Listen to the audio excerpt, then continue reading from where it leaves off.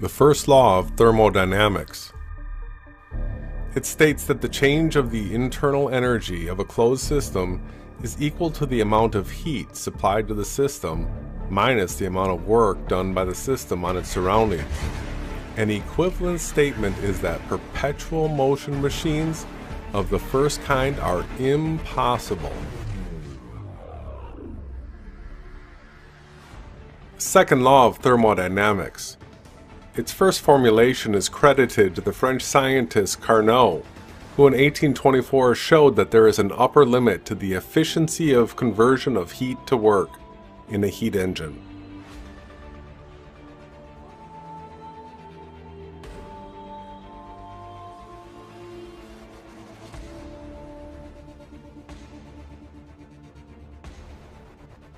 Corollaries.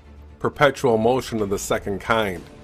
Before the establishment of the second law, many people who were interested in inventing a perpetual motion machine had tried to circumvent the restrictions of first law of thermodynamics by extracting the massive internal energy of the environment as the power of the machine.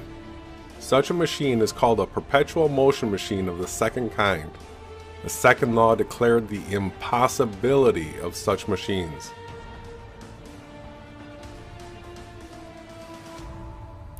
I have recently been covering how water is fuel. I am in the process of making an electrical generator that runs off of water, converted to HHO. During my research, I have discovered that perpetual motion machines are not impossible. And thanks to David of Enslaved by Media, we now have confirmation of this.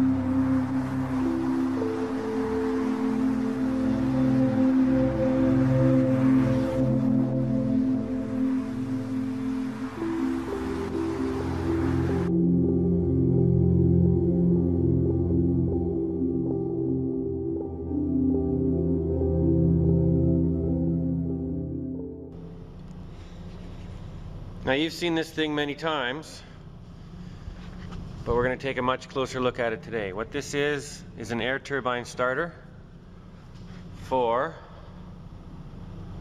a jet engine. This jet engine. And there we go, our starter's attached, the airline is hooked up, the start cart's in position, and Mr. Bill is warming up the fuel system so we get a little bit of light rain just before we run this engine.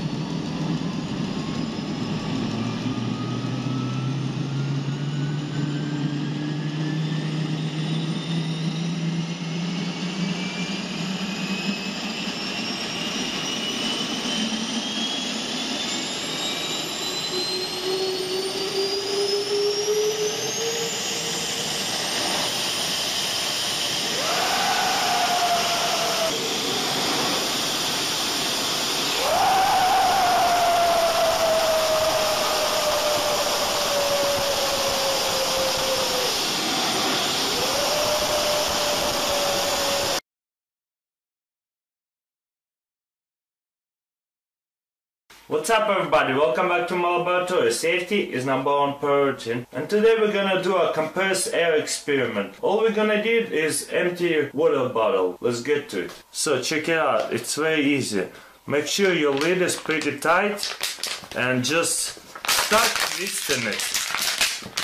Just twist it. Don't worry, it's not gonna explode in your hand. And guess what? We got vacuum in there. But then we're gonna untwist it over here. Check it out. Now we got, I don't know if you see it on camera, but we got smoke bubbles. Alright, one more time. Make sure your lid is closed and just spin it around. Just put it in your hand like that and spin it around. And just a trick to do this right, open it quick, kinda quick. Check out the smoke. How is that scientifically possible? What kind of smoke is this? Is there cool smoke rings? We all know that there are real people flying in real planes all over the world right now.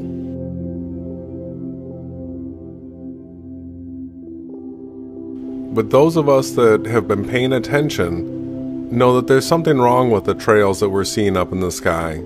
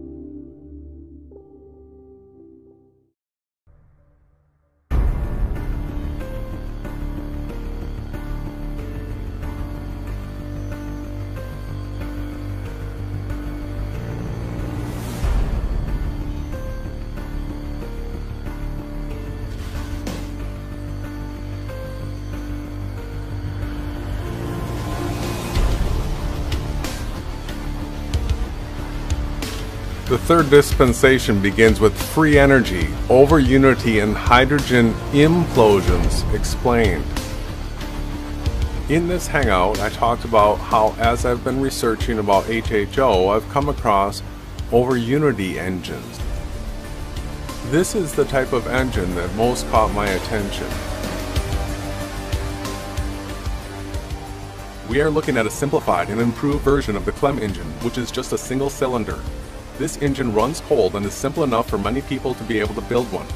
With a rotating cylinder of just 10 inches diameter, a self-powered output of 10 horsepower can be achieved, and 10 horsepower is 7.5 kilowatts, so driving a generator with it would power a household. The output power increases with rotor diameter and with rate of spin, and so in order to stop the device accelerating until it destroys itself, an inflow valve to limit the water entering the rotating cylinder is an important control requirement.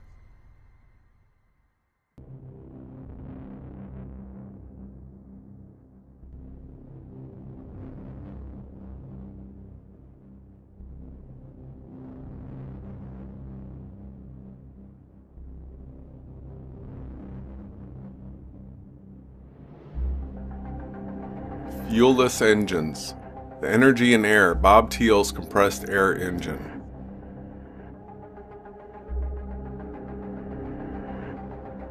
Bob Thiel's design is a compressed air operated engine and compressor where the operation of the engine keeps resupplying the compressed air tank. Scott Robertson's compressor system. Bob Thiel's system could do with some further explanation, so here's an idea from Scott Robertson. What you need to understand very clearly is that this is an exponential power engine. The output power is proportional to the square of the rotation speed, so double the revolution speed and you quadruple the output power. Also, the output power is proportional to the square of the rotor diameter, so double the diameter and that quadruples the output power. So if you double the rotor cylinder diameter and double the rotation speed, the output power goes by a factor of 16. So many thank yous to David of Enslaved by Media for providing confirmation that over-unity engines do exist. Bind those two atoms together. Here we go. 3, 2, 1. Oh my God! Isn't that amazing?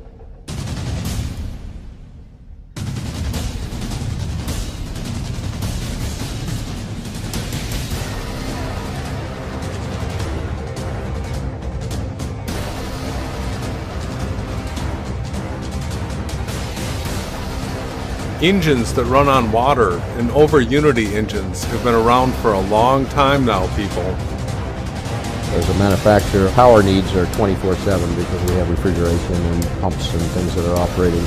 It was both from energy efficiency and from air emissions, I guess, that I really wanted to give the fuel cell a try.